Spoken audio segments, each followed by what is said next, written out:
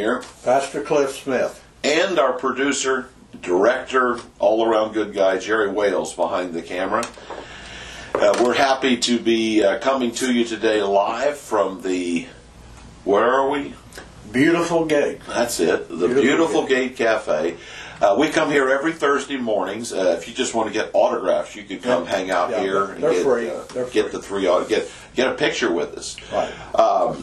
We come down here, drink coffee, and then we share with you. But the reason we come down here is to support Corey, and she's got a great ministry going here. First of all, it's great coffee and food and atmosphere, good worship music. Come down, have your devotion time, have some tea, whatever. But then the proceeds go to help missions around the world. And every month she writes a very nice check to one of the missions. She's even got a map up of the places she's already invested in. And this month the money's going to go back to Jordan to help needy children in Jordan. And that's in the Middle East, if you don't know where that's at. Jordan, not Jordan, Georgia? Not Jordan, Georgia. Okay, I thought it was. No, a lot of sand. Camels. Well, Joe, what's on your mind this week? Well, I thought we'd start with just give you some encouragement. We've been tough on you the last few weeks, and so the story of David and Goliath, we kind of referenced it in the message this past weekend, but it's in 1 Samuel 17, so go look it up. I'm always amazed that go back, you've read something 1,000 times and you go back and there's always something new. I was listening to Malcolm Gladwell, and he's a internationally known speaker, and he just brought out some real insights about this. And you can go look it up on YouTube, but what I wanted to focus on is the idea of what David did in this story. And without stealing Malcolm's whole message, the long and short of it is there were three different kinds of battle that went on in that time. Saul's the king of Israel, and you had the men on horseback that would rush in, scare you to death, stick you with a spear. Then you had the infantry, which is the real tough guys, kind of like the Marines of today. That's who Goliath was. But then you had the guys in the back, and the guys in the back were archers and slingers, and they've got not swingers, slingers, and they're excellent marksmen with their bow and arrow and with their slingshots. And what Malcolm pointed out, and this is where we're going to go, is that David never intended to fight Goliath on his terms.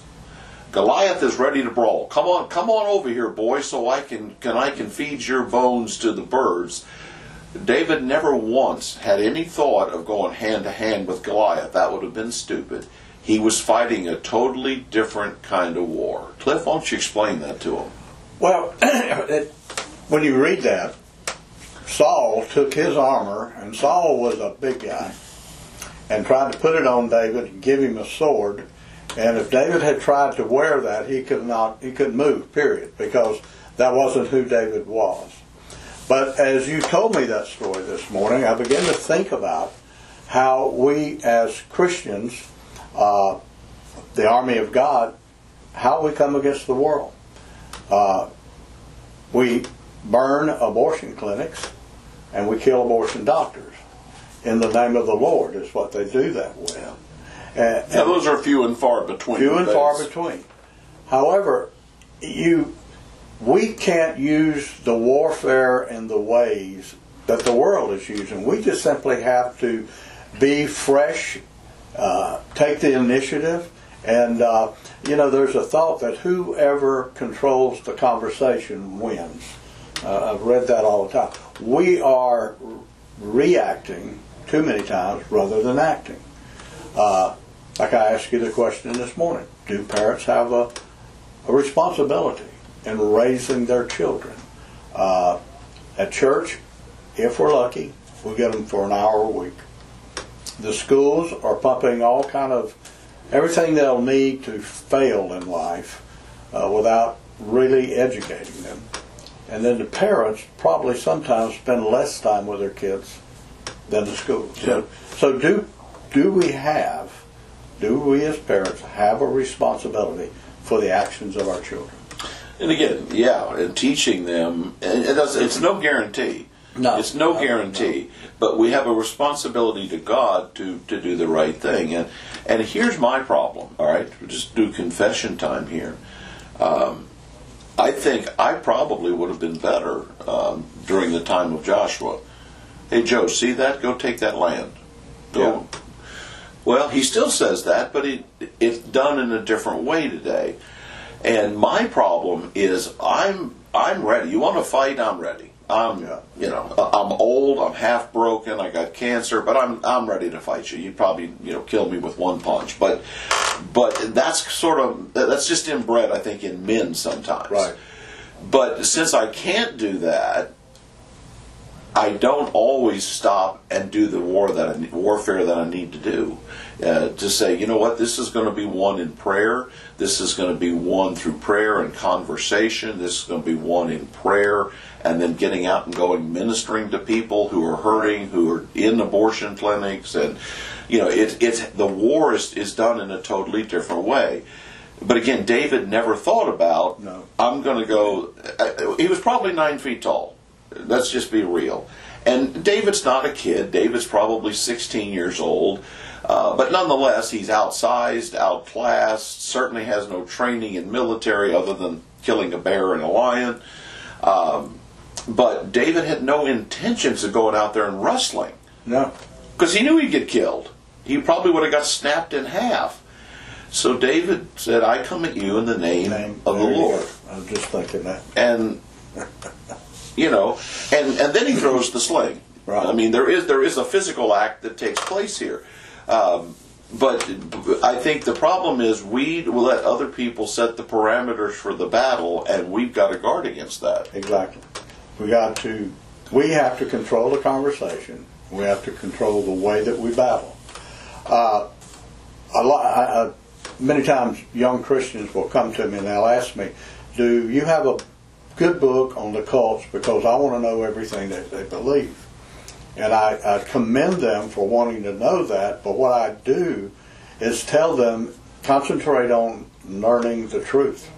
And then if you know the truth of Scripture, then it's very easy to look at different beliefs and find out where the true and the false is. And we're not teaching our children, I think, the truth. Mm-hmm. I don't know if maybe a lot of homes don't know the truth. An FBI guy said one time the way that their counterfeit experts work is they can look for a millisecond at a bill and know where it's real or counterfeit, because they spend all of their time looking at the real. At the real one. At the real one. Yeah. So I think a way to battle the world is the truth, because in this world we hear lies. In other words, you were saying last night, we've been advised we're going to be wiped off the face of this earth with this first hurricane. And we who live in Florida, they never say we have weather. It's storm center, disaster. No, I already know. I'll have to call my mother. I've lived in Florida 35 years, and how many storms we had? 2 or 3 a year, probably. Yeah. Every single time there's a storm, I have to call my mom and say, Mom, I know the news says we're all dead, no chance of survival. I say, it's going to rain. Right. But that doesn't make news. No. But let me caution you, please don't run out and buy all the toilet paper and the bread out of stores. That's generally what happens. Anyway, back to what we're talking about. That's just, we won't charge you for that. That's free. That's totally free. I want to stick to this truth deal. I think we take children. I remember when I was a kid, I just thought kid stuff. The real serious issues of life, it was like, I don't know if I was thinking this way, but there's adults to handle that. I wondered if I could go out to play, if I'd have enough money for ice cream, was my friends going to still like me, those kind of things. And we're looking at children at a very early age who are thrown into battling the world. A woman in the news, a doctor in the news, said that in her study, children are at a very early age, she was speaking before 5 years old, are ready chemically to be able to adjust into a transgender body, because somehow the chemicals they give to control menopause can be given to them. And in other words, what she was saying, they're set up for it. Yeah. They're ready. God created a body ready to take a change anytime He wanted to. So do we let 5-year-olds buy cigarettes and beer? It's amazing. Vote? Vote. Let them buy a gun? Right. Truth. What is the truth? And I think that's the greatest thing parents can do. And don't sit down and say truth one, truth two. You know. Well, let's go back to David. Okay, all right. Two things. This shooting out in Texas, and the mother comes out with the dumbest comment I've ever heard. You know, she said, "Please forgive my son." She should have shut up. Yeah. She should have said, "I'm sorry. Please forgive my son." Instead, she said, "My son had his reasons." Yeah, I read that. Yeah. What reasons would anybody have to shoot up a grade school? Well, in today's world, somehow that makes sense to the crazy world, and I would say, based on that kind of parenting, that might have led him there. In the story of David is up actually at the battlefront, if you remember right, to bring some bread and some cheese, all right? And his own brothers are mad that he even came up there. But here's how that story ends. Several times during the conversation, King Saul asked Abner, the head of the army, none of them would go fight Goliath. Saul said, "Who is this kid?" Abner said, I don't know. Nobody even knows who he is. And then finally, after it's over, David said, "My dad is your servant. He's Jesse of Bethlehem." Well, somewhere along the line, Jesse of Bethlehem put some good stuff in David. Yes, he did. David knew how to pray. David knew the Word of God. He knew the power of God. So to not give Jesse some credit in that story, and David's mom, right?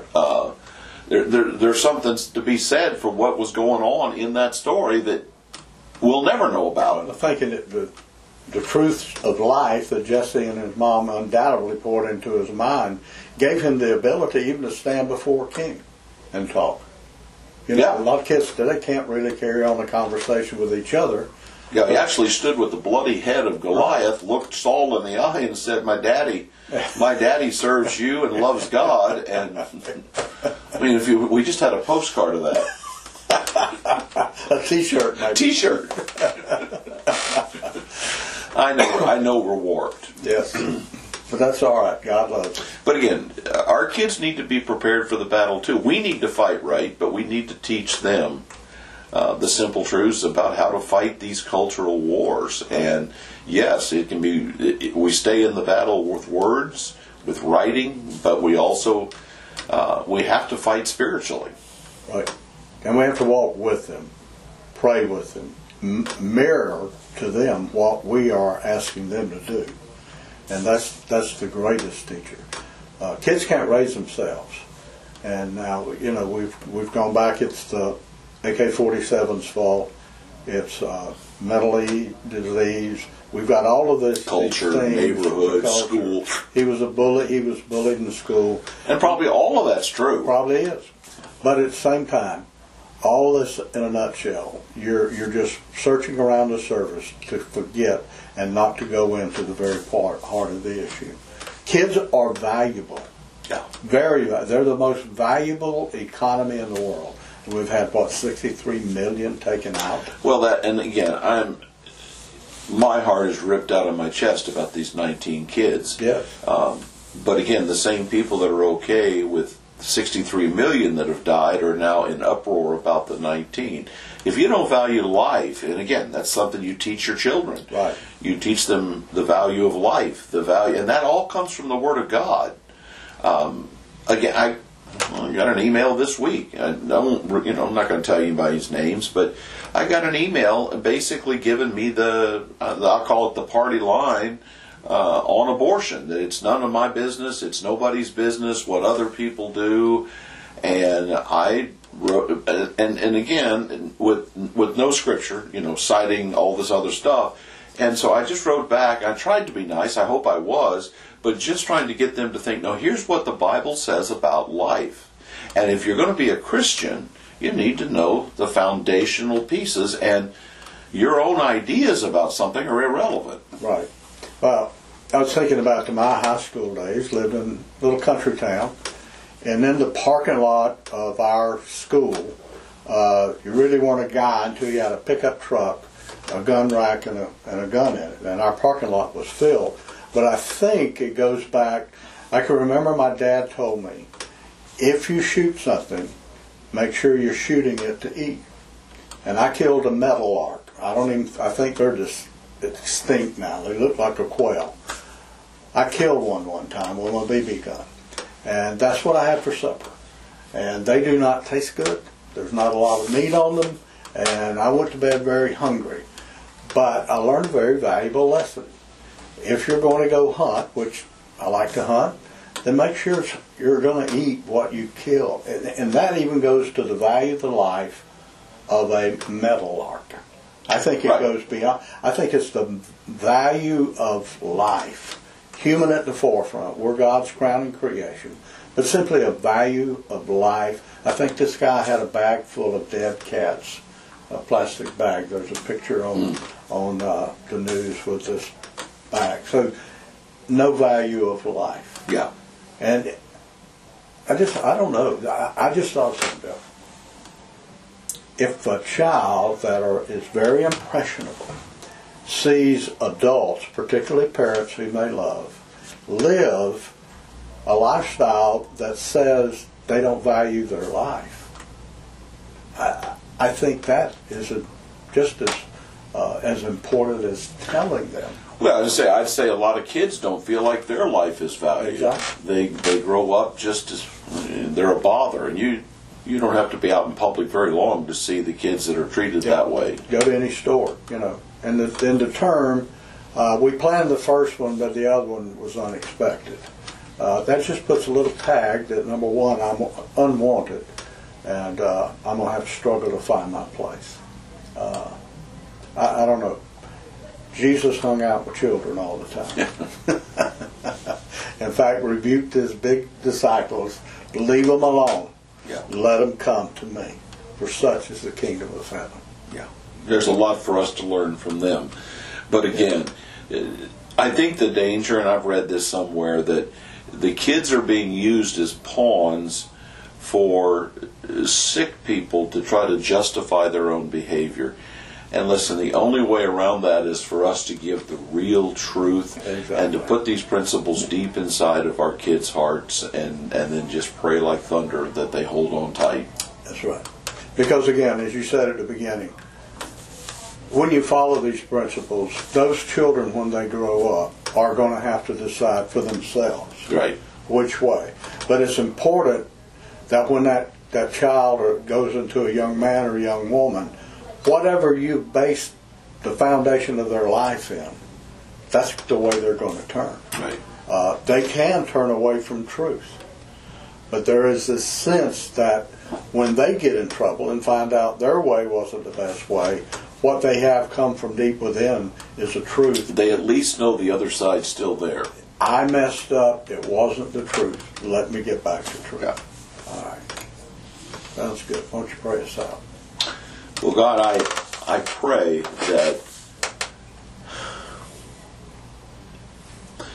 that we would begin to think more like David. I won't lie. I would probably be the one that would have charged into the valley, and Goliath would have killed me on the spot. But I would have somehow felt vindicated that I at least engaged. And David was smart enough to stand back and to say a prayer and come at the giant with the name of the Lord. And I think of the archangel when he confronted Satan over Moses' body.